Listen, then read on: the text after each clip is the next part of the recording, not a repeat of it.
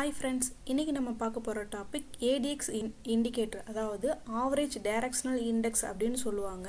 இது எதுக்கு யூஸ் பண்றாங்க அப்படின்னா, ஒரு மார்க்கெட்டோட ஸ்ட்ரெngth ஐடென்டிஃபை பண்றதுக்காக இதை யூஸ் பண்றாங்க. அதாவது இது எந்த டைரக்ஷன் போகும் அப்படிங்கிறது கிடையாது. இப்போ மார்க்கெட் ஆல்ரெடி அப் ட்ரெண்ட் இருக்கு அப்படின்னா இந்த மார்க்கெட் இப்போ நமக்கு எந்த அளவுக்கு போகும்னு தெரியாது இல்லையா? ஸோ இப்போ வீக்கா டவுன் ட்ரெண்டா இருந்துச்சுன்னா மார்க்கெட் எந்த அளவுக்கு டவுன் ஆகும், எப்போ ட்ரெண்ட் ரிவர்சல் ஆகும், அதோட ஸ்ட்ரெngth எப்படி இருக்கு, ஸ்ட்ராங்கா இருக்கா இல்ல வீக்கா இருக்கா அப்படின்னு ஐடென்டிஃபை பண்றதுக்காக தான் இந்த ADX இண்டிகேட்டர் யூஸ் பண்ணுவாங்க. இப்போ ADX இண்டிகேட்டர் பாத்தீங்கன்னா 0 to 100 லெவல் வரைக்கும் அதோட ஸ்கேல் இருக்கும். இப்போ எந்த லெவல்ல இருந்தா மார்க்கெட் ஸ்ட்ராங்கா இருக்கு இல்ல வீக்கா இருக்கு அப்படிங்கறத பார்க்கலாம். இப்போ ADX வேல்யூ பாத்தீங்க அப்படின்னா 0 to 20 குள்ள இருந்துச்சு அப்படின்னா அது நான் ட்ரெண்டிங். அப்போ ட்ரெண்டே கிடையாது, சைடுவேஸ் மார்க்கெட் மாதிரி போயிட்டு இருக்கும், எந்த ஃப்ளக்சுவேஷனும் இல்லாம போயிட்டு இருக்கும். அடுத்து பாத்தீங்கன்னா 20 to 45 குள்ள இருந்துச்சு அப்படின்னா அது நல்ல ஒரு ஸ்ட்ராங்கான ட்ரெண்ட். அப்பதான் ஒரு 25 மேல போறப்ப ட்ரெண்ட் ஸ்டார்ட் ஆகும். ஸோ நம்ம அந்த இடத்துல இருந்து ட்ரேட் பண்ண இது பண்ணிடலாம். அடுத்து 45 to 60 இருந்தா அது வெரி ஸ்ட்ராங் ட்ரெண்ட், நல்ல ஸ்ட்ராங்கான ஒரு ட்ரெண்ட்ல அப் ட்ரெண்ட்ல இல்ல நல்ல ஸ்ட்ராங்கான டவுன் ட்ரெண்ட்ல இருக்கு அப்படின்னு ஐடென்டிஃபை பண்ணிக்கலாம். 60 to 100 வரைக்கும் போச்சுன்னா எக்ஸ்ட்ரீம்லி ஸ்ட்ராங் ட்ரெண்ட். ஏற்கனவே அந்த ட்ரெண்ட் நல்லா ஸ்ட்ராங்கா இருக்கனால இது திரும்ப ரிவர்ஸ் ஆகிறதுக்கும் சான்ஸ் இருக்கு. இந்த அளவு வரைக்கும் போகாது. மோஸ்ட்லி மார்க்கெட் போறது இந்த 20 to 45 50 இந்த ரேஞ்சில தான் இருக்கும். இந்த அளவு மோஸ்ட்லி போறதுக்கு சான்ஸ் கிடையாது. இந்த அளவுல தான் ADX இண்டிகேட்டர் யூஸ் பண்ணுவாங்க. இதுல பிளஸ் DI மைனஸ் DIன்னு சொல்லிட்டு ரெண்டு காம்போனன்ட் இருக்கும். ஒரு எக்ஸாம்பிள் பார்த்தலாம். நிஃப்டி 50ல இது இப்போ நம்ம நிஃப்டியில ADX இண்டிகேட்டர் யூஸ் பண்ணியிருக்கோம். இங்க 14 பீரியட் கொடுத்துருக்காங்க பாத்தீங்களா?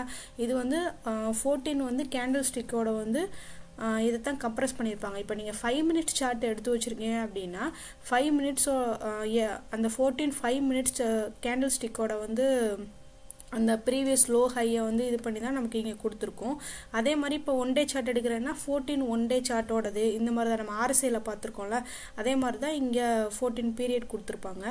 அதே மாதிரி இந்த ஒயிட் லைன் தான் இந்த ADX இண்டிகேட்டர். இந்த க்ரீன் அண்ட் ரெட் இருக்கு பார்த்தீங்களா? இந்த க்ரீன் லைனை தான் பிளஸ் DI லைன் அப்படின்னு சொல்லுவாங்க. இந்த ரெட் கலர் இருக்கிறது மைனஸ் DI லைன் சொல்லுவாங்க.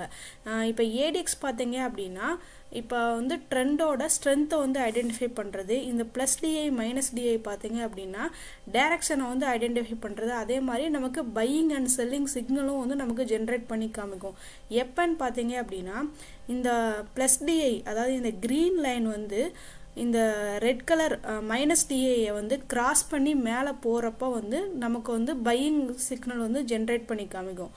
அதே மாதிரி இந்த ரெட் கலர், அதாவது minus DI plus DI green கலரை கிராஸ் பண்ணி மேலே போறப்ப நமக்கு டவுன் ட்ரெண்ட் ஸ்டார்ட் ஆகும். அப்போ அதோட ஸ்ட்ரென்த் எப்படி இருக்கும் அப்படிங்கிறத பார்த்துக்கணும். அதாவது 25க்கு மேலே இருந்துச்சு அப்படின்னா 20க்கு மேலே 25ல இருந்து மேலே போச்சு அப்படின்னா அது நல்ல அந்த ட்ரெண்ட் நல்லா ஸ்ட்ராங்கா இருக்கு.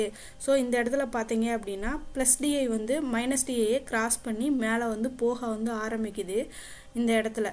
அப்போ ஸ்ட்ரென்த்தும் நமக்கு 25க்கு மேலே கொஞ்சம் கொஞ்சமாக ஏறக்கும். ஸோ நல்ல ஸ்ட்ராங்கான ட்ரெண்ட் இருக்கு. இந்த இடத்துல நம்ம பை பண்ண ஆரம்பிச்சிடலாம். அதே மாதிரி இப்போ ADX வேல்யூ நல்லா மேலே இருக்கு, மேலே இருக்கிறப்ப அப் ட்ரெண்டு, கீழே டவுன் ட்ரெண்டு அப்படிங்கிறது கிடையாது. ஏன்டா இது டைரக்ஷன் காமிக்கிறது கிடையாது, ஸ்ட்ரென்த்தை காமிக்கிறது.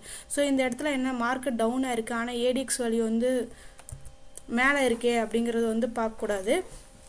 ஏன்டா இது RSI மாதிரி கிடையாது. இது ஸ்ட்ரென்த்தை ஐடென்டிஃபை பண்றதுனால இப்போ டவுன் ட்ரெண்ட்லயும் அது நல்ல ஸ்ட்ரென்த்தா இருக்கா இல்ல வீக்கா இருக்கா அப்படின்னு ஐடென்டிஃபை பண்றதுனால தான். இப்போ மார்க்கெட் அப் ட்ரெண்டா இருந்து ADX வேல்யூ 25க்கு மேல இருந்தா ஸ்ட்ரென்த் ஸ்ட்ராங்கா இருக்குன்னு அர்த்தம். அதே மாதிரி டவுன் ட்ரெண்ட்லயும் 25க்கு மேல ADX வேல்யூ இருந்துச்சு அப்படின்னா டவுன் ட்ரெண்ட்லயும் அது ஸ்ட்ராங்கா இருக்கு அப்படிங்கிறது அர்த்தம்.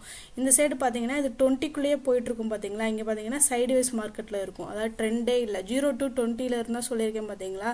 அது ட்ரெண்டே கிடையாது, சைடுவேஸ் மார்க்கெட் மாதிரி போயிட்டு இருக்கும். எந்த ட்ரெண்ட்னு ஐடென்டிஃபை பண்ண முடியாது.